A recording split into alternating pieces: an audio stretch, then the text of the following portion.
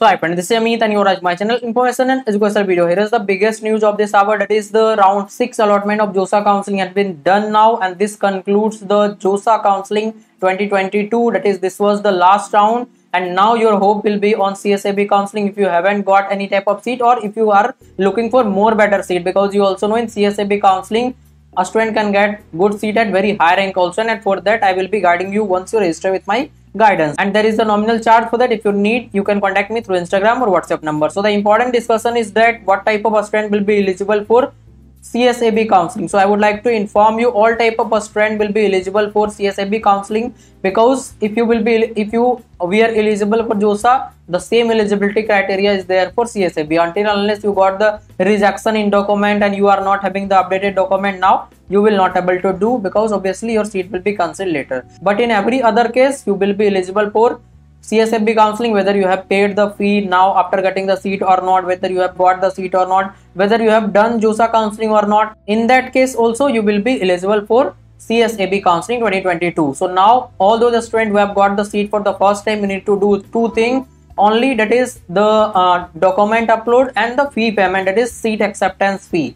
You don't need to submit any willingness, because your willingness will be automatically freeze. And all those students who have got the seat for the multiple time, then also you don't need to do anything, because your willingness option will be automatically turned to freeze option. So this was the important update. Now one more important thing, that is you will able to withdraw your seat. If you don't want to take admission this year, you can withdraw. That will be done from 16 to 17. It is up to tomorrow. You can withdraw, and obviously if you will not withdraw, then also there will be a chance to get the refund. That is, if you will not pay PAF, that is partial admission fee, then you will get the refund, and in that case also you can participate in CSAB counselling.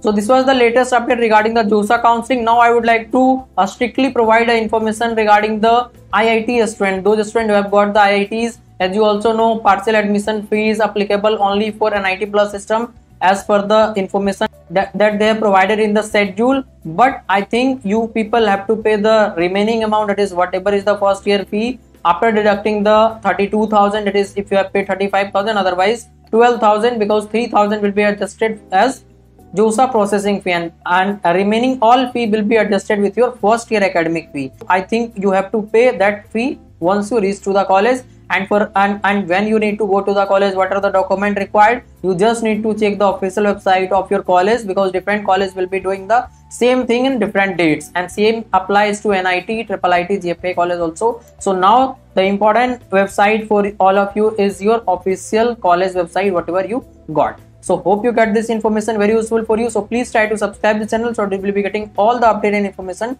at the right time in the same channel. Thanks.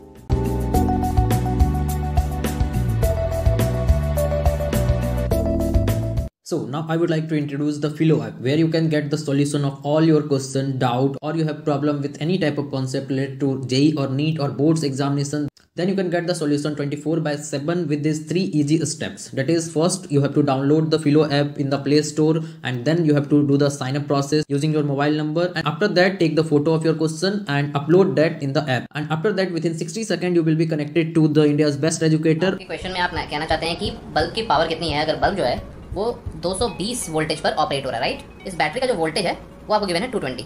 तो ये आपको simple relation हो गया यहाँ पर। अब अगर कोई आपको और डाउट है तो बताइए। So without wasting your time, download the Philo app. Link is available in the description box and use the code IEB001. You will get the 10% instant discount. Thanks.